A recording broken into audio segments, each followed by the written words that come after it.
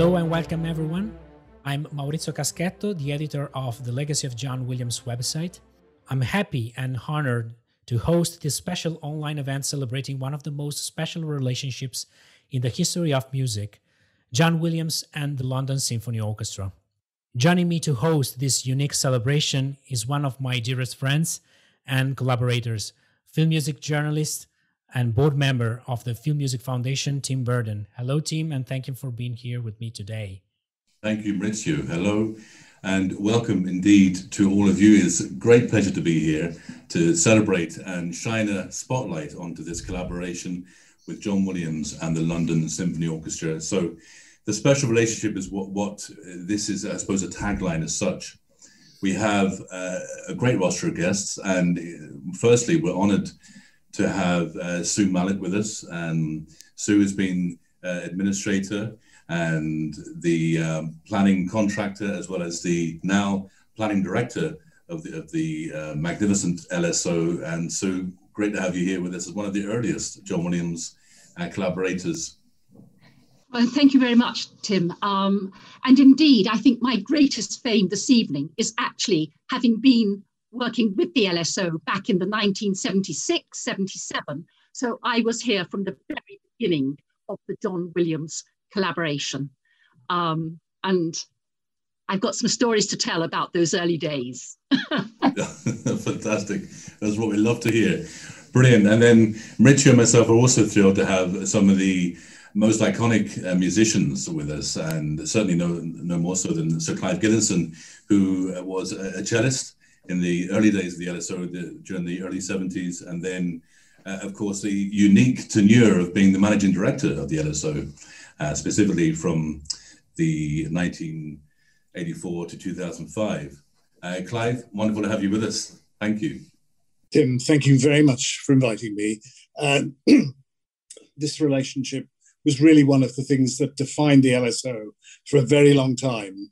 And John is such a special person as well as such a great artist. And I think for all of us, it was a great thrill to work with him. And for me, I was in the 1976 performances, all the recordings we made, 76 through to 84, and then worked with him as manager after that. So I've seen many sides of John and the relationship with the orchestra. Indeed. And you are over there on that side of the pond in America. And so appropriately as well, one of your colleagues and fantastic musicians during that pivotal era of music is David Cripps, who was principal first horn and playing between 1977 and 1983. You'll know his formidable sound, which has graced screens and our speakers and headphones, from Princess Leia's theme to, of course, the wonderful binary sunset, that iconic Ben's theme, or the Force theme as it later became known. David Cripps, thank you for being here with us. You're very welcome, and I'm glad to be here with you, Tim, you, Maurizio, and also all my colleagues and ex-colleagues. It's just fun to be here, and also a great honor to be able to pay some kind of tribute to John. There have been many, many tributes over the years, but I remember those sessions so clearly. As both Sue and Clive have said, it was a pivotal moment for the LSO, and so it's good to be here. We are also glad to have some LSO members of the younger generations who performed In the more recent scores, John recorded in London on several other recordings, of course, also, namely the Star Wars prequels and the Harry Potter films. First, we have violinist Maxine Kwok. Hello, Maxine, and thank you for being with us. Thank you so much for inviting me. It's quite nice for Dave and I to be called the younger, the younger sort of generation. We probably don't really feel it. Certainly the Star Wars sessions I did, Venice would have been pretty much the first things I did in the orchestra. And being a true big Star Wars fan and a fan of John Williams, I can talk till the cows come home about what I think, how amazing he is, and how he's just changed the face of film music. And just it's always a joy to work with him and play his music. So I'm really looking forward to this conversation. And also we have percussionist LSO, percussionist David Jackson.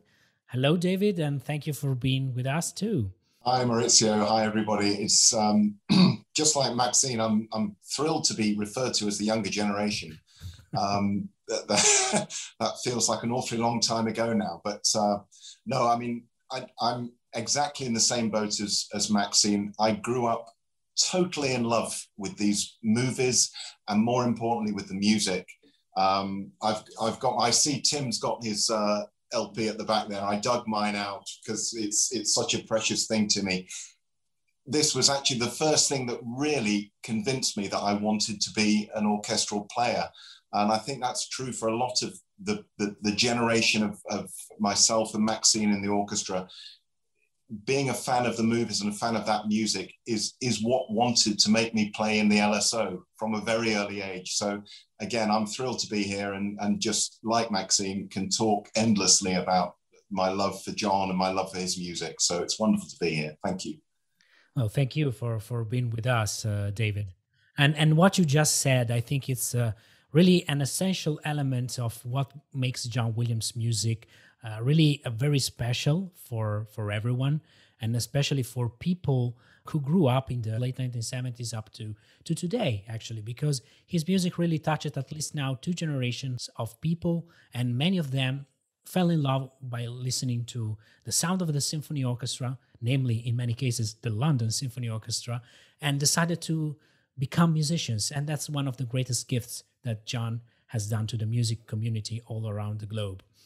But first, I'd love to put things a little bit into an historical context, because I think it's very fascinating to look at John's career and what brought him to London and to become a staple of the London musical scene.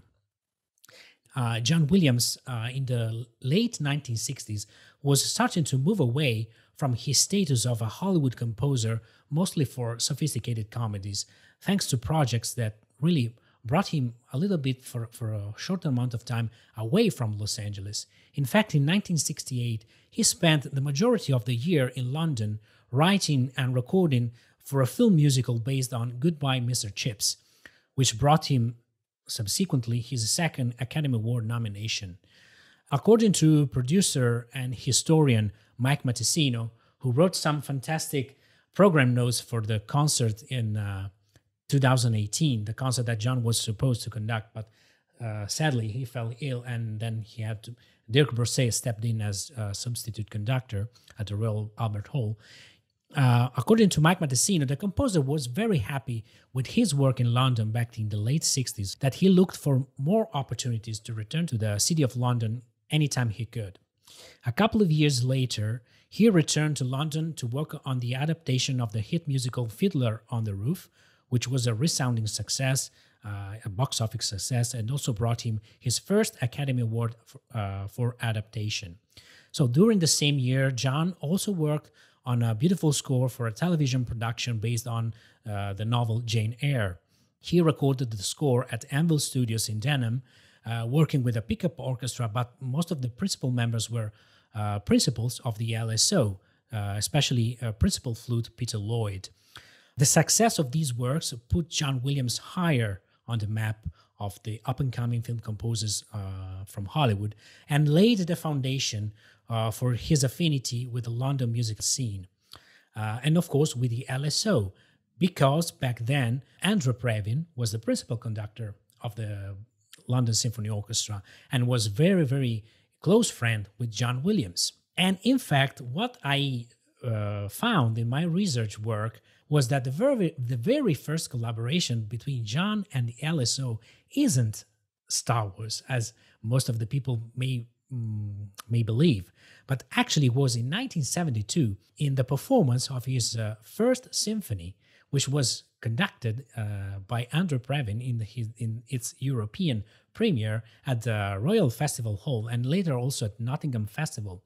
So I know that some of the people here, namely Sir Clive Gillinson, was already a member of the orchestra back then. So Clive, do you have any kind of recollection of John Williams' first symphony back in 1972?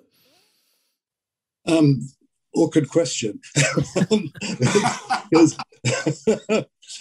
mean, I do. I think, what is fantastic about John, I mean, the colors, the understanding of how to write for an orchestra. As time went by, what was wonderful was because of his relationship with the LSO, he wrote more and more with the particular players in mind, people like Maurice Murphy, David Cripps, I mean, so many of the great star players. John really loved their playing. So, I mean, this was, in fact, his first, as you say, his first performance with the LSO. And at the time when he was wanting to find an orchestra for Star Wars and then, obviously, his continuing work, it was Andre Previn who he asked who he should involve. And it was Andre who suggested the London Symphony, because John really didn't know the orchestra much before then. Most of his work, I think, had probably been in America. So this really was the beginning of such a phenomenal relationship, and one that I've enjoyed because, in fact, I still keep in touch with him and we still present him and his music at Carnegie Hall to this day. And that's fascinating. I mean, what I believe is very interesting is the fact that back then, Andrew Previn was a key figure for the London Symphony. Of course, he was putting the orchestra so much in the spotlight thanks to his work and also his courage to present new music, namely, modern music written by living composers, besides, the usual symphonic classic literature that, of course, the LSO is a great staple in. But do you think that Previn brought some kind of, let's say, Hollywood glamour to the London musical scene? I mean, he certainly did. And, because partly his marriage to Mia Farrow, there were so many dimensions of this, but also because Andre was really the first person since Leonard Bernstein who had this extraordinary ability to communicate with audiences in every way. Somehow, he could talk to people who were musical experts and kids who knew nothing about music at one and the same time. So Andre Previn's Music Night became a huge success, and vast numbers of people watched classical music. And I think he transformed the position of classical music in London music through his work on television and through all of his skills in that area. It was quite unprecedented to have a principal conductor who could do it in that way, and the orchestra benefited hugely from that. If I could come in here, I have a little memory of that John Williams Symphony No. 1 performance. I was the third horn in the London Symphony at that time, 1972, and I remember it very clearly. I don't remember the piece very much, I'm afraid, but the thing that I do remember is that at that time, the most famous John Williams in music was the classical guitarist. And so I do remember that John Williams' symphony, it had to be billed as John T. Williams. And I remember that so clearly.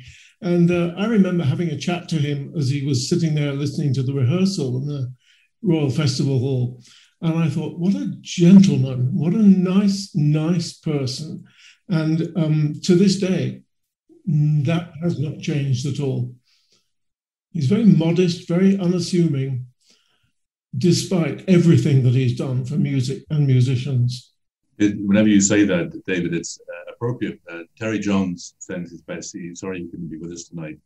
But as you know, Terry played Return of the Jedi solos. And I think it was also the fourth horn on the first Star Wars. And he was actually the horn player who started with Williams, even back Goodbye Mr. Chips and Jane Eyre, Fiddler on the Roof. So he does recite exactly that phrase, David, and he recalls Williams being a little bit like, I think he just got off the tube coming out of London, and he was a bit disorientated, and I think he had a friend with him from New York.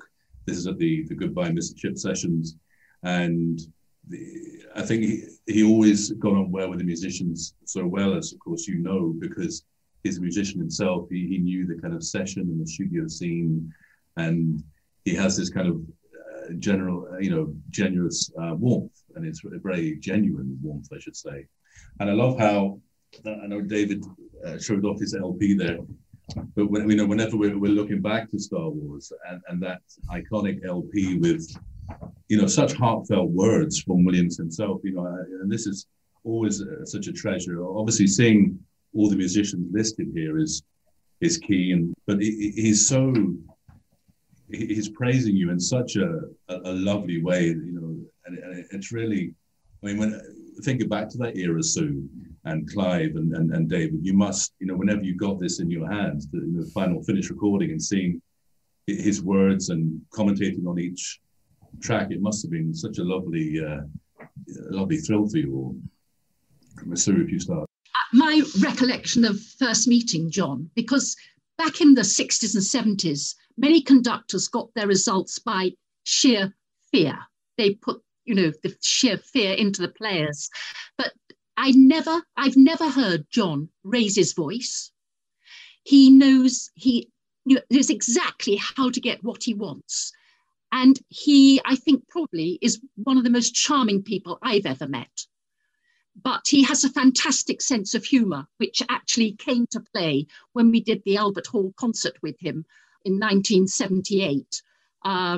It was good fun, because we felt that we should put on a concert, because I think, and as Clive has already mentioned, that the very first session of Star Wars in the Anvil Studios of Denham, I remember going there, and you could see just everybody smoked in those days, and the whole studio was this sort of haze of cigarette smoke, and they were projecting the film onto the back, a big screen behind the players.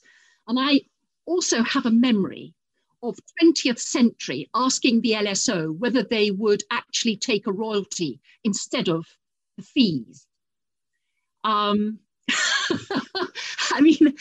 Sadly, it wasn't an option for us, because the LSO is self-governing and they're not a salaried orchestra.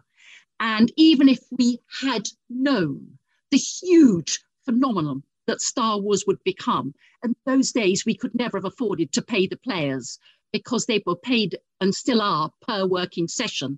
And the LSO did not have any sort of resources to even contemplate that. But of course, none of us had any notion of the success that Star Wars would become. And I remember everybody sitting in that studio with this haze of smoke, turning round and sort of looking at these extraordinary goings on being projected onto the wall, and thinking, what on earth is this all about? But everybody came away going, this music is sensational. And I think that I've never known the impact that a composer's had on an orchestra or on the LSO that those early sessions had on our players. And so we immediately said, we've got to put some of this into concert. And I don't know when John first decided to issue his signature edition, because what's so clever about John Williams's scores is that anybody can buy very cheaply, the themes from all the music, be it Jaws, Raiders, Star Wars, Superman, and he's always written symphonically. I can't recall him ever using synths in his scores. Everything we've done has been symphonic, which means everybody has a chance to perform his scores in the way they should be performed. He also has a horror of takedowns. And I think this probably also inspired him to make his music available to amateurs, professionals. But as I say, it had such an impact on the LSO. So in February 78, we decided to put on a concert in the Albert Hall. But as David Cripp said, John Williams and John T. Williams, people only knew the guitarist even then. But everybody knew who C3PO was. So the concert wasn't selling. And we decided that we would get the costume from 20th Century Fox of C3PO and put in a musician to come on and conduct an encore, because we felt that publicity would do the trick for us. And we spoke to 20th Century, who said, well, there's only one person this will fit, and that's Anthony Daniels. It takes him 4 hours to get into the costume. And what I hadn't realized till I actually encountered Anthony Daniels as C3PO, he had tunnel vision and couldn't really hear anything, which is not ideal if you're trying to conduct an orchestra. But John entered into this with huge gusto and spent hours teaching the Anthony Daniels how to conduct the theme. And we then advertised C3PO. And in fact, R2D2 also came and had a position up by the Timps, David. Not that anybody knocked him on the head with the sticks, but R2D2 was up there as well. But we it was an amazing moment, and it brought the house down when C3PO came on to conduct the encore. But John loved it. And we have lots of pictures in our archives of John and C3PO posing by London taxis, the famous London buses outside the Albert Hall. I loved working with him right the way through. But the earliest memories, they're so clear because it was so exciting and something so new with somebody who was really unknown. Yeah, and that's really one of the key things that I'd love to talk with you, and I'd love to to bring in a very short musical fragment to remind us about what would probably the players felt the first day of recording. In fact, according to the recording log of the first Star Wars score, John started the very first session on March 5, 1977, with a cue which isn't the main title, actually. So I'll let you listen now to the cue that was the very first Star Wars music that was ever played anywhere in the world. And it's a very, very short but very exciting piece of music. And I guess we can really imagine what the thrill of the people who were playing this incredible music.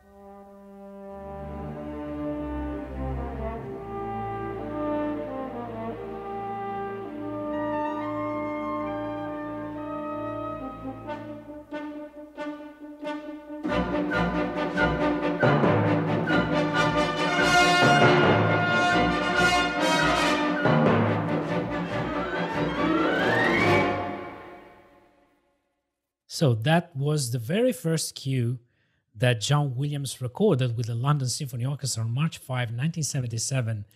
And I guess that most of the musicians present on the recording stage, started to feel that this was something special. And I'd love to ask David Cripps, especially if he remembers any of this type of music that he performed, because the horns here are very prominent. Oh, prominent on just about every cue, I think. I have so many memories of that.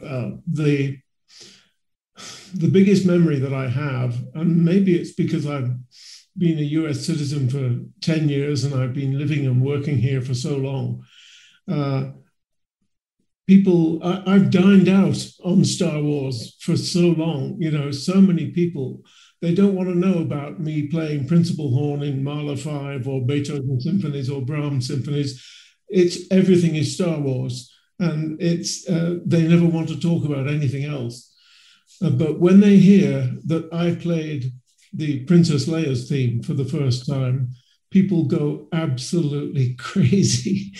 And that's my story and my memory more than anything, is the recording of that, which was, it was the end of a 3-session day. We had lots of 3-session days on Star Wars. Do you remember, Clive?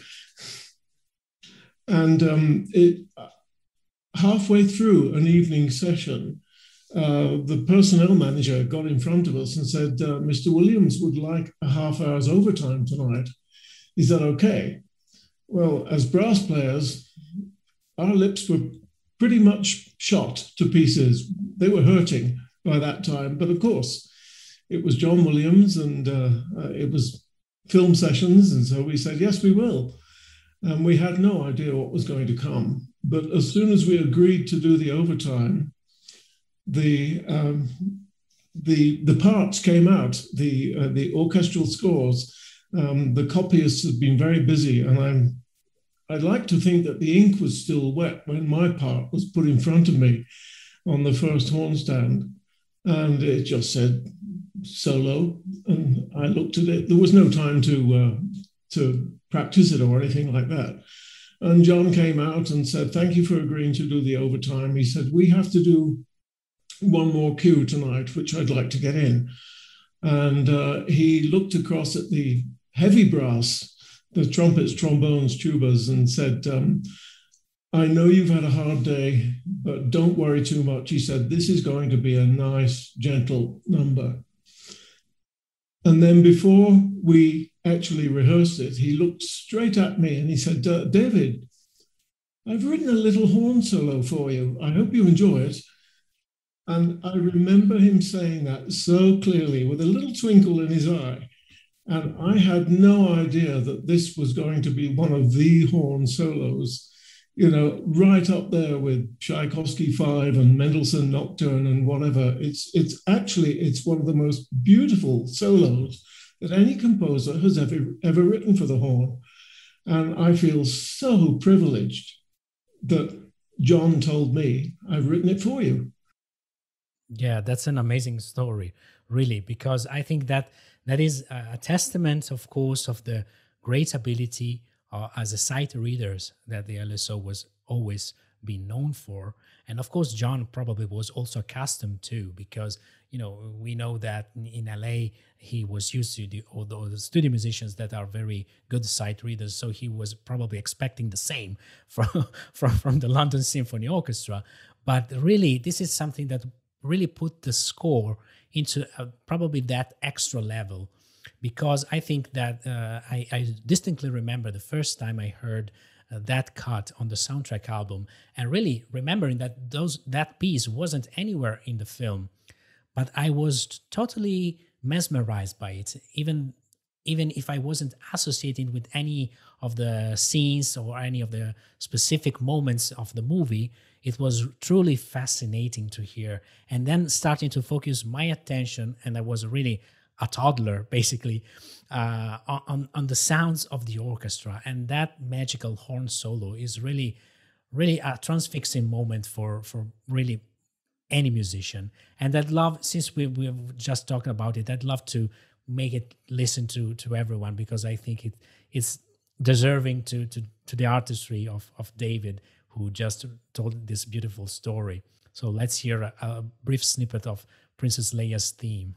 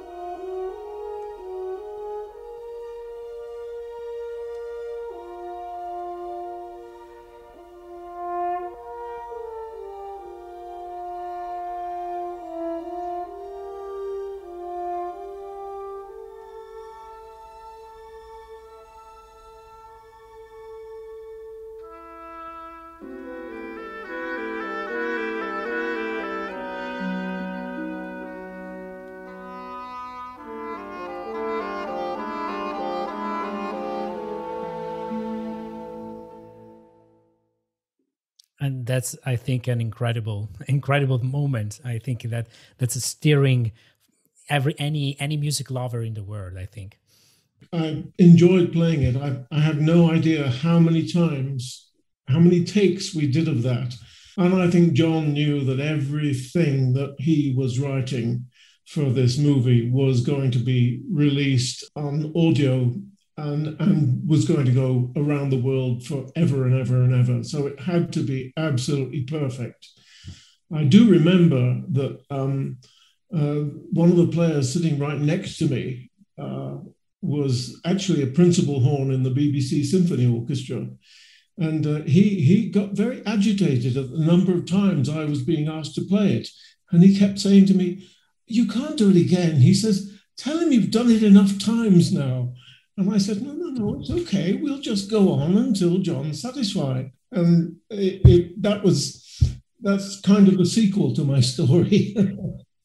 Well, one of the things as well, which John Williams is so renowned for, is the dynamic writing for percussion. And, you know, we heard obviously in a quite pronounced bit of mixing there from Eric Tomlinson and his team at Anvil during Rescue the Princess. And I mean, David, Jackson, you were saying, you know, thinking back to that LP, it was one of the things that inspired you to do what you do. And because of Williams' family history with percussion, you know, his father being a drummer, and then obviously his brothers are still active in the studio scene in Hollywood. Would you say that, you know, you obviously are listening out to that percussive element of his scores, I'm sure, but do you find something particularly special in his percussive writing? Before I answer that question, Tim, I'd just like to say I got goosebumps listening to David's story there, because this is my sort of music education for many years. I know that horn solo so well. I can hear all the shifts with the embouchure. They're so ingrained in me, and it's just absolutely wonderful to hear that firsthand from the guy that did it. So thank you, David, for relaying that wonderful story. It was absolutely fascinating to sit here as a sort of second generation, if you like. But going back to your question, Tim, yes, absolutely. I mean, John had always written so brilliantly for percussion. It's so inventive, it's so just enough and never invasive, but so exciting to play. I mean, one of the tracks that really sort of lit my fire was the Battle in the Snow from Empire. I remember listening to the percussion break towards the end of that cue and thinking, these guys are just geniuses playing wise, but who comes up with that stuff in their mind to write that kind of interesting percussion repertoire for a film. I mean, it was just breathtakingly beautifully played, but also the conception of it in the first place, it just blew me away absolutely every time. And that carried through right through to the prequels. I mean, I'm sure Maxine will say the same. Those of us who'd grown up with those first three soundtracks, going into Abbey Road and starting Phantom Menace, I just felt like a kid in a sweet shop, and all my dreams had come true, because all I ever wanted to do from hearing David's Princess Lear theme all those years ago was play in that orchestra. I didn't want to play in any other orchestra apart from the LSO, because I saw on the front of my double sleeve album, you know, original soundtrack composed and conducted by John Williams, performed by the London Symphony Orchestra. And that was the benchmark for me. So to walk into those studios and be presented with, you know, not only John Williams and George Lucas in the box and several other very famous faces put their heads in, you know, it was just like a dream come true. And back to the percussion thing, one thing that really sticks in my mind, it was actually from the score to Attack of the Clones. There's that amazing chase through Coruscant with I think the bounty hunter is called Zam Vessel, if I'm not mistaken. That cue we recorded with the full orchestra in the studio, various stemming, they like to call it these days. Maybe some of the brass were recorded while everybody else sat and did nothing. There was an enormous percussion part in that particular cue. A lot of the sort of mallet instruments and stuff that was sort of orchestrally based was actually recorded with the full orchestra. But then we'd often have sessions with John, which I just, you know, again, I sort of pinch myself to think that they actually happened. You know, just 4 percussion players, John in the middle with his clock. Everybody else uses streamers and very technical things. He has his clock, which is linked up to the computer, yes, but all the little nuances of shifts of time, it all happens on the fly with John. It's just a beautiful, he's a beautiful craftsman to watch doing his work. But on this particular cue, we just had endless overdubs of all the tom-toms and taikos and stuff, which underpins that big action sequence. And it was just, like I said, I keep repeating myself, but it was just like, all my Christmases have come at once. This is the best job in the world. Absolutely loved it. And Maxine, during those prequels, yes, there's some lovely photos of you meeting John Williams for the first time, and I think you were able to recite, you know, your inspiration of hearing the music basically made you want to play the violin. That was obviously a special time for you. Phantom Menace, wasn't it? Yes, I'm surprised there's never been a sort of restraining order taken out against me, to be honest, because I would always be extremely enthusiastic. I mean, I can't believe I'm going to tell my parents that, you know, that David Cripps was part of this discussion. I grew up in a house that basically resembles something out of Comic-Con, really. So it's, and the same as Dave Jackson, growing up, hearing the soundtrack and seeing it, you know, that this was the LSO, firmly put that in my mind of, well, that's where I want to go, and I want to work really hard to be in an orchestra that can make that kind of music and that kind of sound.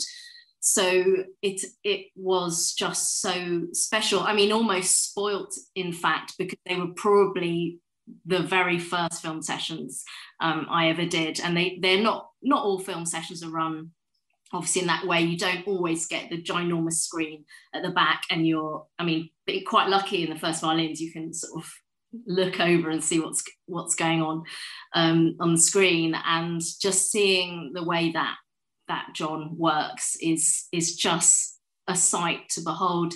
And I think as David Cripps said a bit earlier, I remember something that John Williams said, you know, he's exacting, he wants to get everything absolutely perfect.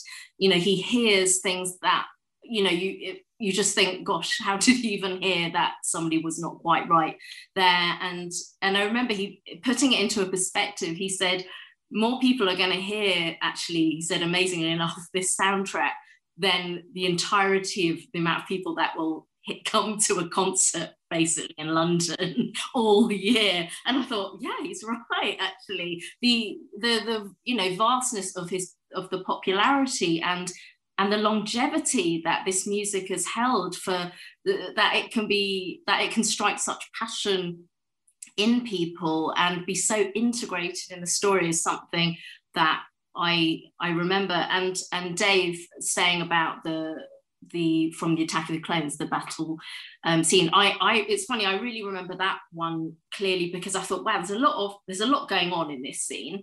And I probably didn't have time to keep looking. And I thought, I'll go into the box, which we would sometimes do in a listening break, always crowded on Star Wars sessions, obviously, because we all want to see what's happening.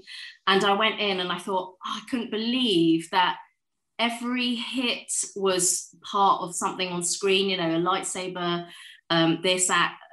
someone jumping. And I just thought, I just couldn't believe how it was all fitting in. It's really something to behold, being a part of those sessions, and for something which is such a huge part of the LSO's history, to have even said,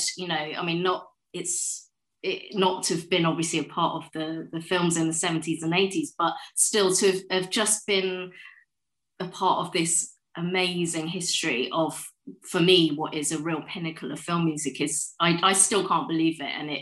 And it is what a lot of people sort of recognize the LSO for still. Yeah, absolutely. It's very true. Also, I think that the way John writes for the orchestra is really informed by the people he writes for.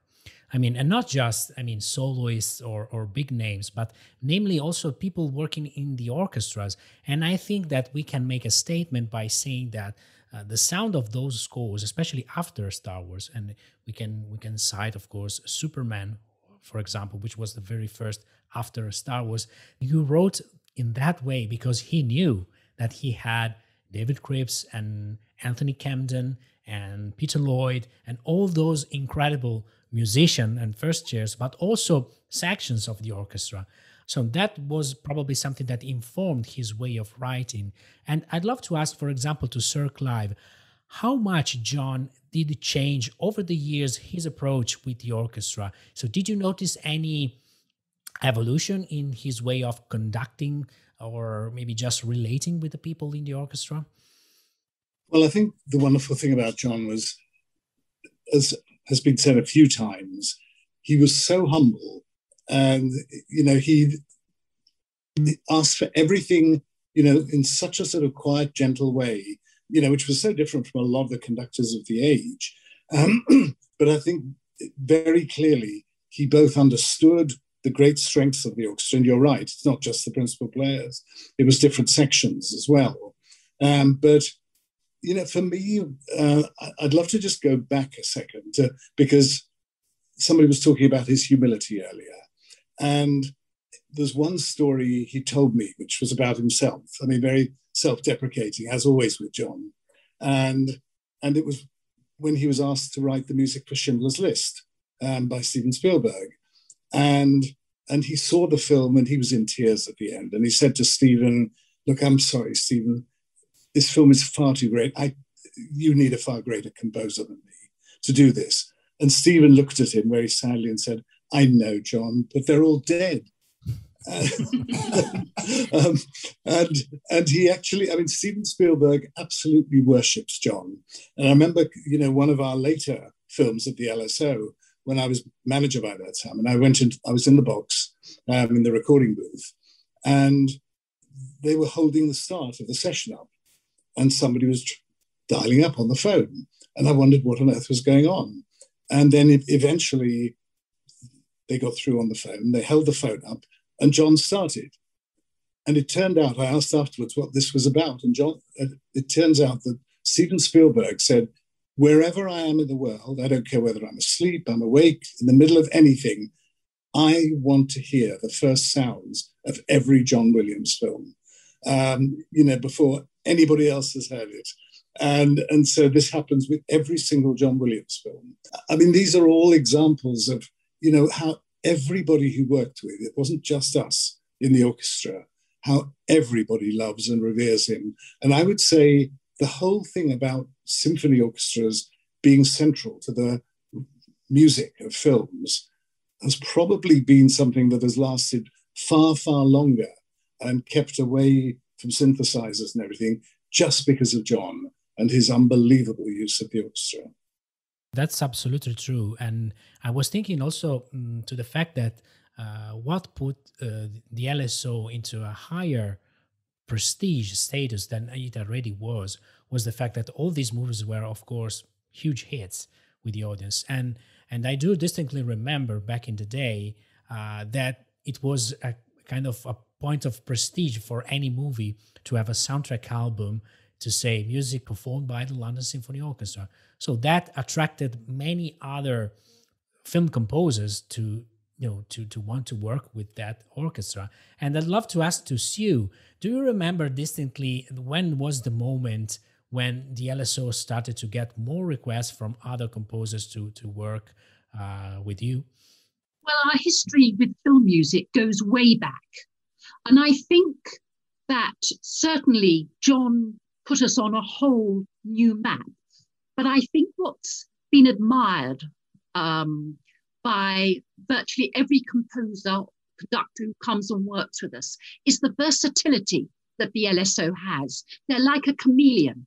They can adapt, whether it's jazzy, whatever genre is there, they adapt instantly. And I suppose, yes, because our history with John started in 77, and we last saw him, I think, 2005.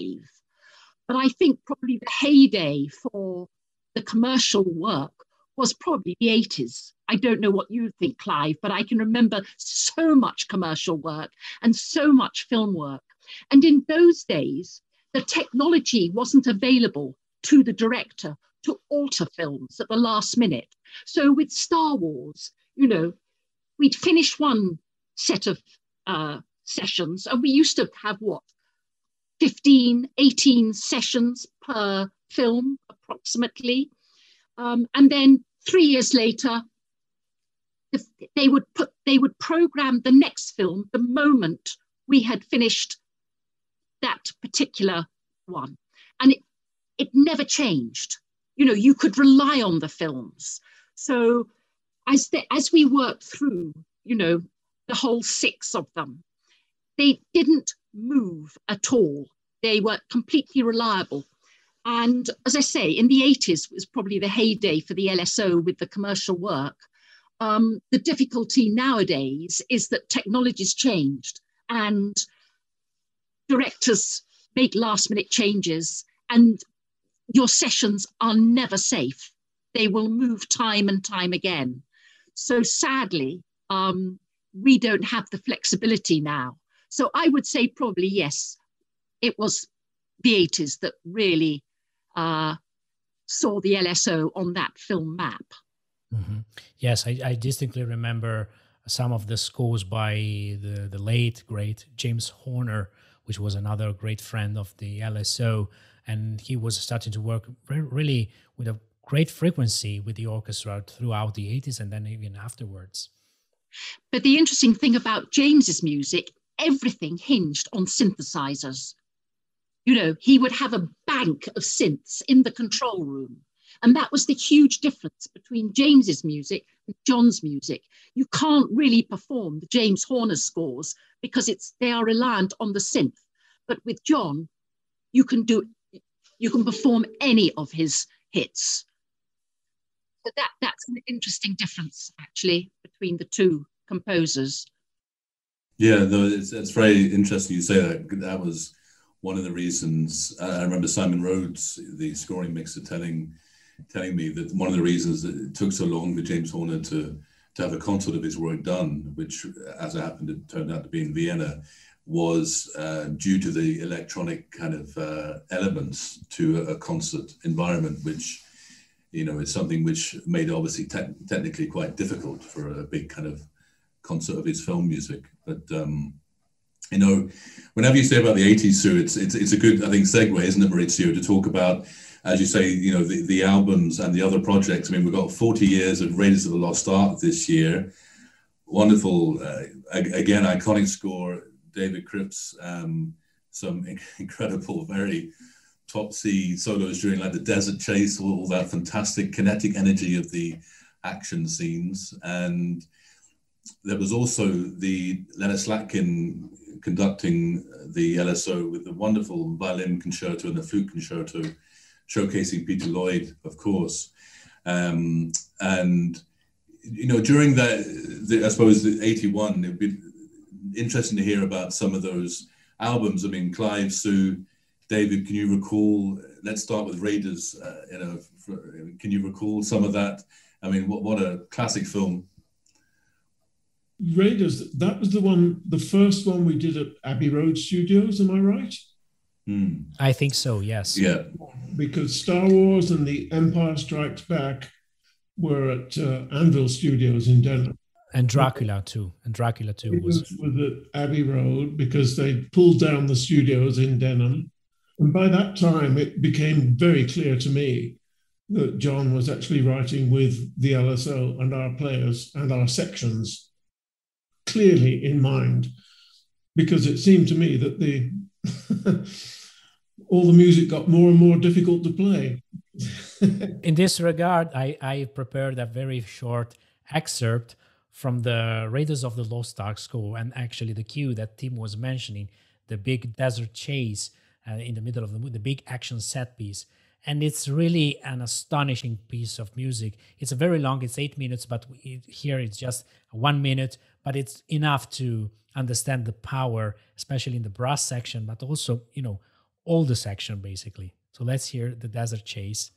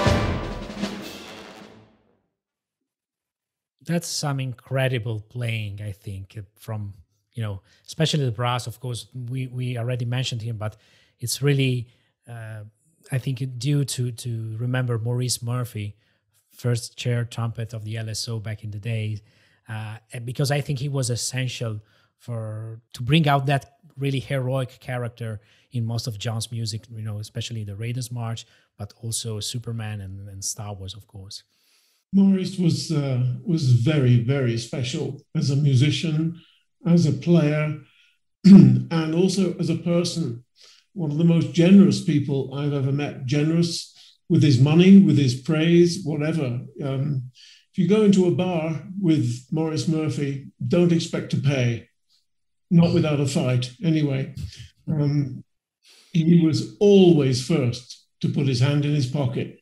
And he was just a lovely, lovely character. And this has been a thing of mine throughout my life, is that so many of the greatest musicians that I've worked with have been modest, they've been humble, and they've been easy to approach, and not with their heads in the clouds wanting to be worshipped. They've just been down to earth, wonderful people. And I'm sure you two of the younger generation would probably say the same thing now. And I know Clive and Sue would agree with me as well. They're so approachable. One of the great things about Maurice was, in fact, I don't know whether you know, that Star Wars was his very first date with the LSO as principal trumpet. And I remember being on the board when we were trying to appoint him. And we had lots of discussions. He was playing in the Halley. And so we involved Mike Davis, who used to be in the Halley, because his big thing was, can I trust these Southerners? He had he sort of felt very confident about being a Northerner, but thought Southerners were very untrustworthy. In the end, we persuaded him to come, and the very first notes he ever played were the part that you played us right earlier on in this talk. Those were his first notes as an LSO player, and he was a superstar. I mean, I think his legacy probably is as great in John Williams films as it is in any other part of his life. Both Maxine and I are very, very fortunate in that we came into the orchestra in the mid-90s, early 90s, myself, mid to late for Max. But we had time in the orchestra with these great players who sadly are no longer with us. And, again, listening to that Raiders excerpt there, funnily enough, I watched Raiders the other night on one of the streaming services, and I always get a lump in my throat when I hear the main theme. And because I've sat in the studio next to these guys, Maurice particularly, watch them do what they do. And David's absolutely right. In many, many ways, Maurice and John were cut from the same cloth, in my opinion. And boy, did they get on like a house on fire from what I saw. They were like school kids, old pals when we met up again at Abbey Road. If you're ever in Beverly Hills, come and have a round of golf with me, Maurice. And, Maurice was a very keen golfer.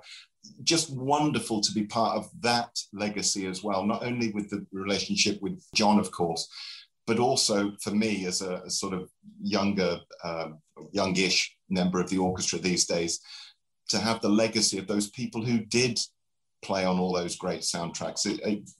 It's thrilling for me.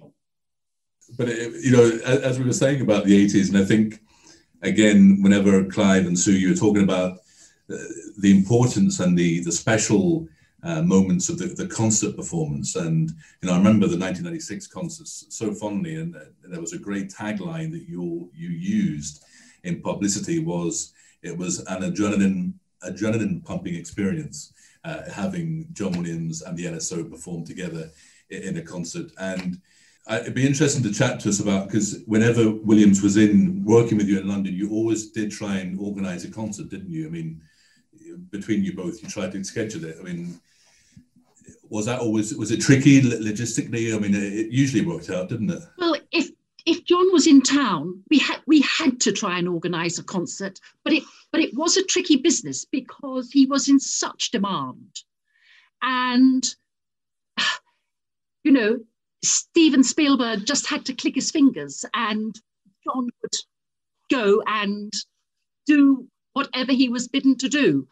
But John was actually very loyal. It's interesting because he, even with his engineers, I mean, it was Eric Tomlinson for years and years and years, and then Sean Murphy from America came over. But he was loyal to everybody, and he did his best to try and honor the dates that we set up for him. But, you know, later on, he was in such demand and had such a schedule that it did get more difficult, without doubt. I mean, it's interesting because, I mean, I'm quite proud that the LSO, I always think of it as a Star Wars orchestra. And the first time we went to China in our centenary, we actually took Star Wars main theme as an encore, sort of after Marla 5. Yes, of course, encore Star Wars. You know, in fact, when we were in China, the audiences were shouting out for Star Wars. And I remember taking it to Korea, and somebody was tweeting in Korea saying, I came to the concert last night and heard Star Wars. I booked another ticket just in the hope they'll play it again as an encore. I mean, you know, I mean, it's interesting because some conductors, I think, would be quite shocked that Star Wars was a recognized encore. But I think we felt it was we had it as a badge of pride. And it brought the house down every time. And in fact, it's great music. It's great music. It's great music. But sadly, it's film music. But actually, it deserves to be on the same platform as, you know, as our concerts. And in fact, on that centenary tour to China, it was Maurice Murphy. He was on that tour, and I don't know whether you remember that. In fact, it was Rolls-Royce's centenary, and it was Daniel Harding conducting, and James Richards, who worked for Rolls-Royce at the time and spoke fluent Chinese, and he introduced the LSO with Star Wars. But he always introduced Maurice Murphy and saying, you are listening to a bit of history here, you know. One of the best concert experiences you'll both recall is 1998. You had quite a coup because you had that wonderful Inventing America season where you had him doing 4 concerts, which had such a wide variety of his work. It wasn't just his film work. You had, you know, the tuba concerto with fantastic Patrick Premier, the tuba concerto. And you also had, you know, the Reavers with Oliver Ford Davies doing live narration. And was it that year as well you went to Symphony Hall Birmingham? Because he really wanted to experience Birmingham Symphony Hall, didn't he? He did go to Birmingham, yes. And and he asked for that specially, is that right? Or did you encourage him because he heard it was such a great hall? I think we asked him if he'd like to go and said, you know, there's this new hall in Birmingham, it's a great hall. And he was very happy to go.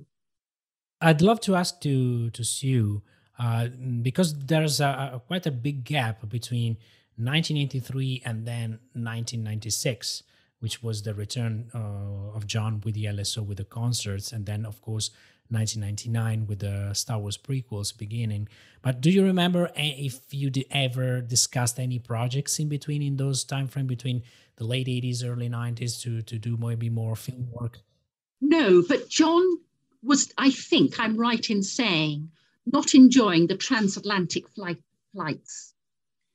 He really didn't like the long haul flights, sadly.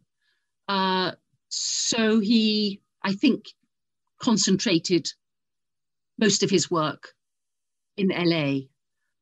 I've got a feeling one other bit was the Boston Pops that took a huge amount of his time. It changed his life as well. Yeah, it was a combination of that and the dislike of the long haul flights. So how did it feel when finally you got him back to record the new Star Wars movies in '99? I mean, Do you remember any special electricity in the air the first time you went into the studio? Everybody was just thrilled. That's all I can say. They were so pleased to see him. And it's funny because he never seemed to age. That was the other interesting thing. And even when we saw him in 2015 at Disney Hall, you know, it was the same John, the same sort of, because he is such a gentleman. He never aged. In my book, he was always the same. But it was fabulous to see him. I think that everybody just couldn't wait. There was that wonderful moment. I think it's on one of the DVD documentaries where we were re-recording one of the closing of the first film, and it has a montage of lots of previous work. Maybe it was even Revenge of the Sith, or I can't remember exactly, but we got to a big climax in the recording, and the LSO has this kind of tradition of cheering and clapping at the big crowd scene moments, and we got to the top of this crescendo, and the whole orchestra started cheering. And the look on John's face, I don't think he quite knew what was going on, but I think it was just everybody, an outpouring of, we've got you, but we feel at home again. You know, the orchestra feels at home again. It was a wonderful moment, and I think it appears somewhere on one of the documentaries. Yes, it's on. I think it was episode 3. It was maybe because it was the last back then. Maybe he thought he was finished with Star Wars, but he says that nice, lovely thing. He says that nice, lovely thing. It's 25 years later, I'm still doing this again. Yeah. We do that in classical music, in moments, you know, they come around in, you know, Mahler and things. It just felt like the most normal thing to do, even if we were potentially obviously ruining a take. And it just sort of welled up and it just happened, which was always fun because he's ever so professional, obviously, all the time, to the point that, I mean, my first memories were, you know, and being in the LSO, I've met so many of my sort of childhood heroes, whether they are violinists I've seen growing up.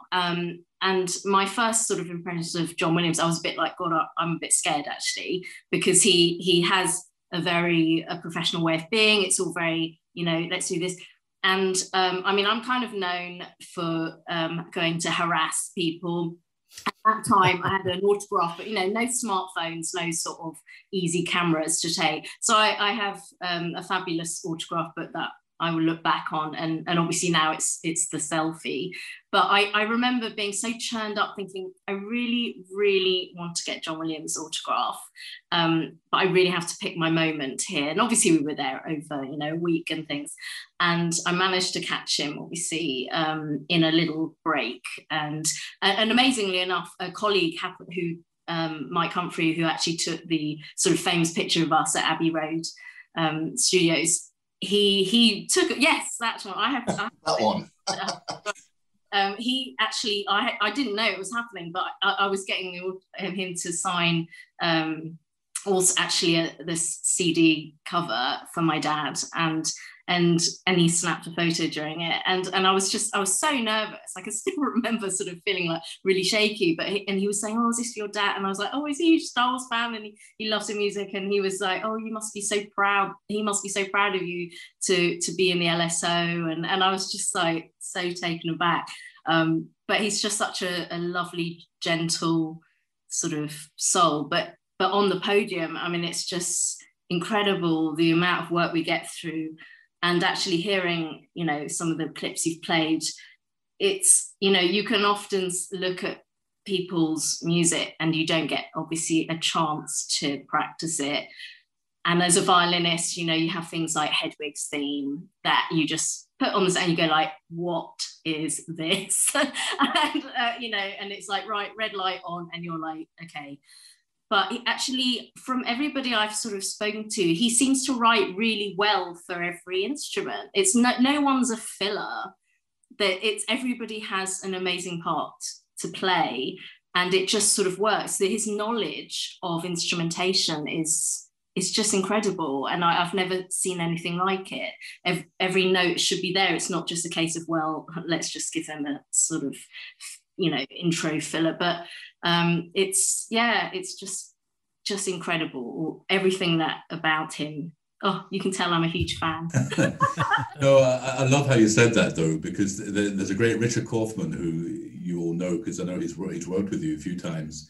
He has this great analogy. He says, with Williams' music, it's like, you might hear a lead solo, but underneath that, there's a whole city underground with so much going on, and whenever he rehearses with different orchestras across the world, he always lets the orchestra hear, right, let's just have violas, just woodwinds, so everyone can actually hear. And it's fascinating. If you're not reading the music or the actual manuscripts, sometimes you need to be hearing it like that, having it all kind of isolated. And I love how with the prequel Star Wars films, and also with Harry Potter, thankfully there was always a kind of camera crew following you all. We have, there's even shots of you, Sue, in the booth drinking tea. It's great. I don't know if you've ever seen those shots, but the crew is there filming everything, and it's great. And of course, you made VH1 and MTV. That was a big deal. Remember that? Duel of the Fates. It was this 4-minute video that went global. I mean, David Cripps and Sir Clive, obviously you guys are there, but I mean, David Cripps, you must remember seeing that on mainstream TV. And was it nice seeing all your old colleagues again on like mainstream, this pop video? Oh, absolutely. Yes. I would like to, there's just something that's occurred to me about John, and it goes back to what you were saying about, I think Sue was saying that with, say, James Horner, there's always synthesizers involved, many of them. And John is just not like that at all.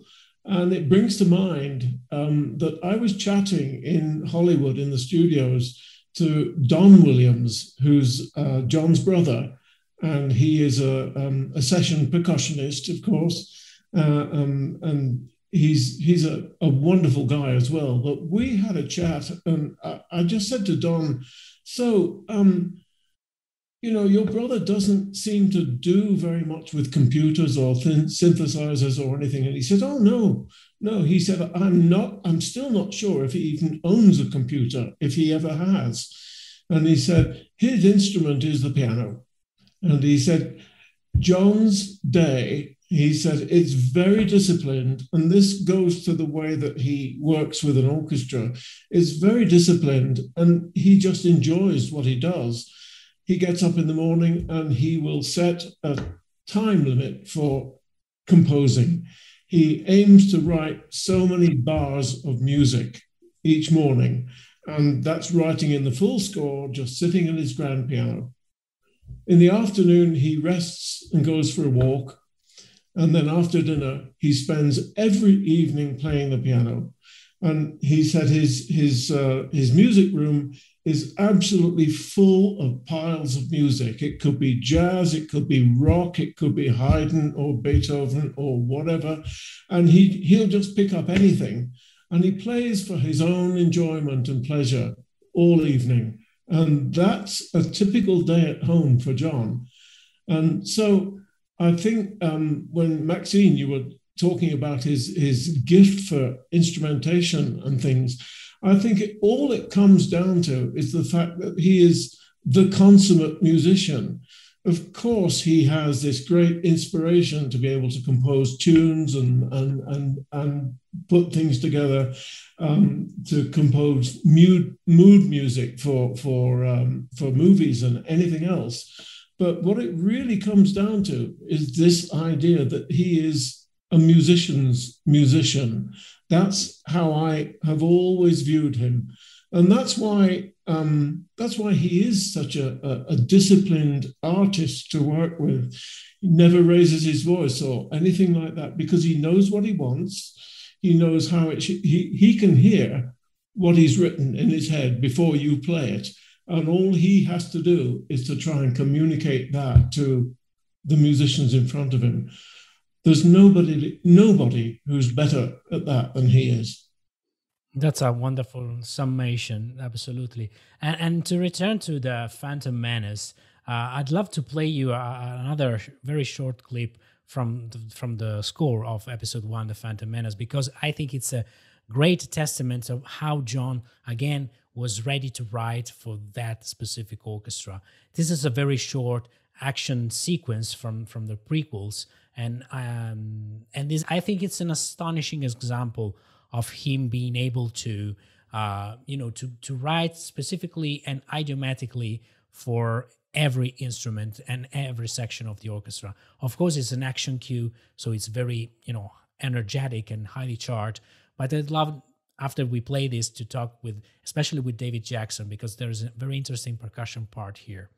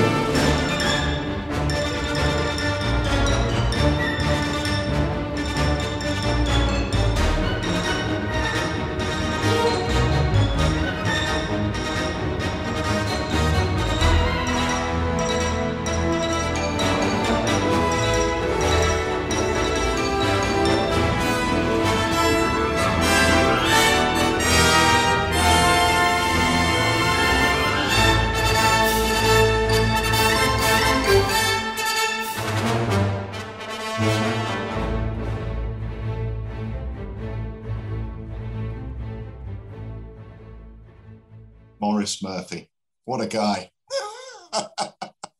Such a spine-tingling sound, isn't it? Like, yeah, and the sonic of Abbey Road were marvelously captured by Sean Murphy here. But was Kurt Hans Goedig still there when he recorded Phantom Menace? Kurt did play episode 1, yes. And again, much like David, much like Maurice, I'd grown up listening to his timpani playing on the original soundtrack recordings. There are various stories of how many timpani. I mean, I've seen various threads on websites saying he had at least 11 timpani for the original Star Wars, which wasn't the case at all. Maybe he had 6, but it certainly wasn't 11. But again, it's just an amazing thing to sit in the same section, in the same orchestra as these players that you've just grown up idolizing the whole time. I mean, he was, we all have our idiosyncrasies, and Kurt had a very particular style that, was hugely admired by players of my generation, formative generation. Everybody wanted to play timpani in Star Wars and be like Kurt Hans Goedig. It was again something to aspire to. I remember specifically that particular cue. I'm playing all the xylophone in that one. Wow! But wow. It's all those. What I think is brilliant, aside from where I've sort of got the main theme there, what is so striking is all the times where the orchestration is doubling the woodwind, all those little stab things that. It's so John Williams. There's a few licks, if you like, in his percussion writing. The sort of bass drum just before the piatti, maybe offset by a quaver, which is just, it's so signature. And hearing that again, now. I've not listened to that for a little while. You know, it's just instantly recognizable as John's writing. All the way it's orchestrated, the way he picks certain sections and puts them together to make an impact. I mean, it's real craftsmanship. Yeah, absolutely. It's also interesting because he often takes maybe a short motif, like in this case, it's a very short rhythmical figure, but he builds all this incredible, he has a way of crafting tension and release, and he knows very well when to get you very excited and when to give you that moment of exhilaration when for example, the trumpet sections comes in full blast. It's really perfect. And of course, we know that he does this because he's following a narrative, a storytelling, but he's always very careful about the needs of the music, if you know what I mean, in the sense that it's not just mere accompaniment. He's always to take care always of the needs of the music, because he probably, he knows that there are live people playing this, so he wants to give the musicians interesting music enough to be performed and to get engaged with. Absolutely, yeah. Like I say, just a real. Actually, it was interesting to listen to what David said about his manner on the podium. He's so reserved. You'd think in a cue like that there'd be histrionics from the middle. It's very measured. It's very contained. I mean, we have a click track going in our ears, but you would imagine that all that energy needed to be channeled, but it's latent energy with John. And that thing about building tension, he only needs to, like all the truly great conductors, it only needs to be a little bit of adjustment to really lift the players in front of them to something more. And when somebody is that disciplined and that, I wouldn't go as far to say restrained, because you could see that he was enjoying it, concentrating, yes, but enjoying it in a great way. But he'd only need to do something slightly more from a gesture point of view, and the whole orchestra would respond. It's a bit like, must be like driving a Ferrari. You dab the accelerator just a tiny bit, and suddenly all this action happens. But the way that he's able to sort of channel that into what is a very high pressure environment, working on a film score is very time sensitive.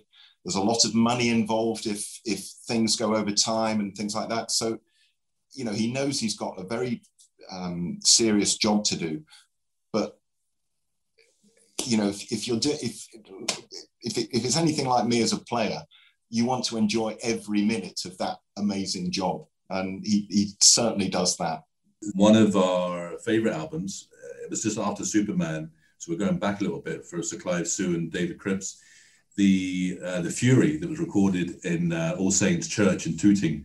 Do you remember that? I mean, I know it was so long ago, but I mean, that was such an incredible album, because he actually came over, especially, I think there was sessions left over from Superman, and he wanted to make this album at All Saints Church, and because of the kind of sound.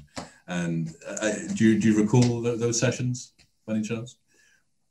I certainly recall All Saints Tooting. Old in there. Even I recall All Saints Tootings. Could I just add one little piece, which I think we haven't touched on, which is there are a lot of people who write very fine film music, but there is nobody who writes music where you can just listen to 2-3 seconds and you know exactly which film it is. He conjures up a picture and you instantly have the feeling of that film. I don't think anybody else has that ability to be a different composer for every different film. And, and that is quite astonishing, his ability to do that.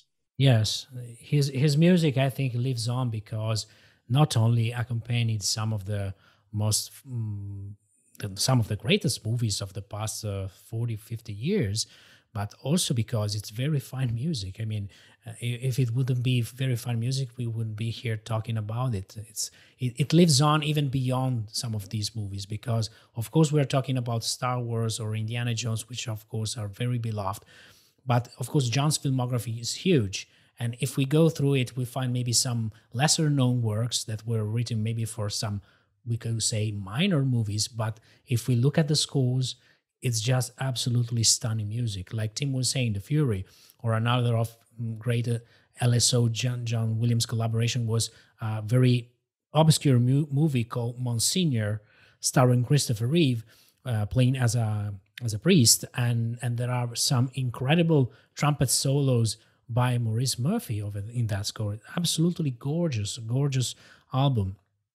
And trying to cap off our conversation, I'd like to ask maybe to Sue, are there maybe any further plans for future concerts, future recordings with John?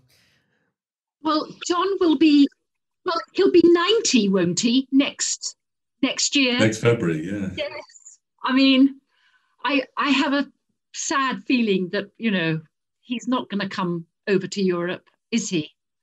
Actually, I think that Morris used to refer to him as the governor, didn't he? That's what he called him, the governor. And that just about sums him up, really. I mean, as Clive says, you can go into a film and then you can come out and you can hum all the themes because they're so memorable. And I can't think of another composer where you can do that. Yeah. But I mean, certainly his music is going to live on forever. I mean, there is no doubt about it. Everybody was really hyped up for the concert that we did at the Royal Albert Hall a couple of years ago. And very sadly, John was taken ill just before. The concert went ahead with a great friend of the orchestra, Dirk Brosset, conducting. Was undeniably a huge success, but we all felt in the orchestra a huge pang of sadness, knowing that possibly that was going to be our last chance saloon to work with John. I know he went over to Vienna not so long ago, but we live in hope. But I think those of us who worked with him on the films, we will cherish those memories for the rest of our lives. It was a stroke of genius that night. I don't know whose decision it was, but having you all as musicians stand up and talk about working with him, it was a fantastic move. It really was. Of my life. But it was brilliant though, because the audience was so engaged, and you could hear a pin drop. And Royal Albert Hall, as you well know, is not an easy thing to do.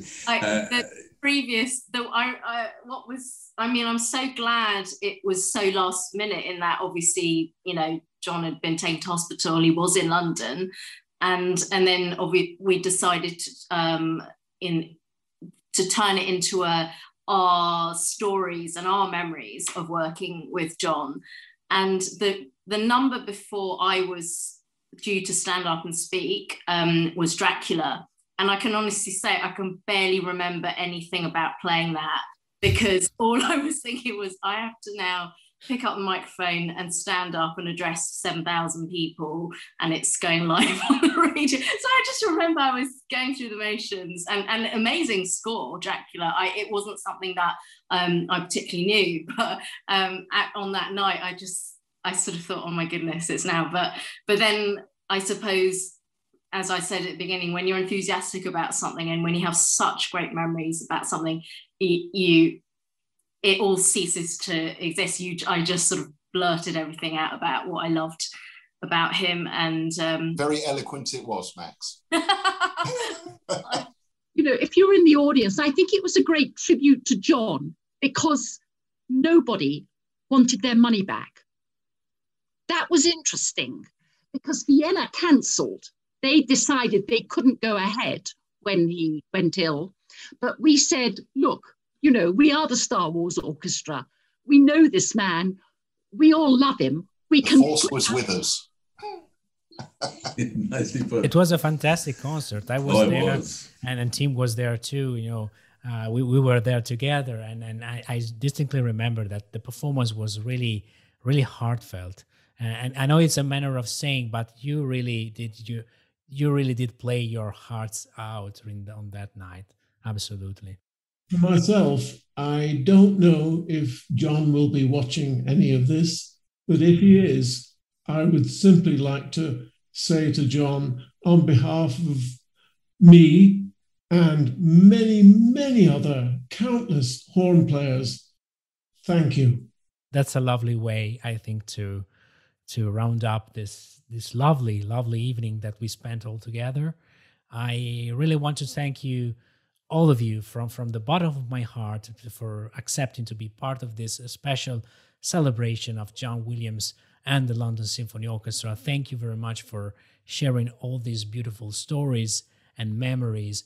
I want to thank everyone who participated. David Cripps, thank you very much for being here with us. You're very welcome, and I've enjoyed it immensely, and I've enjoyed connecting with old friends and new. Sir Clive Gillinson, thank you, Clive, for being with us too. I mean, I've loved it. John has been such an important part of my life, and I almost dread to admit it in this company. David Jackson, thank you very much for sharing all your stories and for being with us. Huge pleasure. I can't think of a nicer way to spend an evening than talking about working with one of my great heroes. Thank you. Thank you for inviting me. And Maxine, thank you very much also for being with us, and thank you very much for staying with us. Thank you for inviting me. A real pleasure. I'm absolutely buzzing now. It's quite late in London, but I'm just full of of this energy. So thank you. And Sue Mallet, thank you very much. It's been a real pleasure to have also you, such an historic memory of the orchestra. Well, I mean, if anybody says, who do you feel most privileged to have ever worked with, John's up there, because he is iconic. Tim Burden, thank you for another adventure together. It's been so nice to have you here with me. Oh, it's been lovely. LSO is such a massive part of my life due to my family history. So it's lovely talking to you all and being with you. And it's something really special to celebrate. So thanks again to all of you, and thanks, Maurizio. Okay, thank you very much, all of you. And, as they say, may the force be with you all.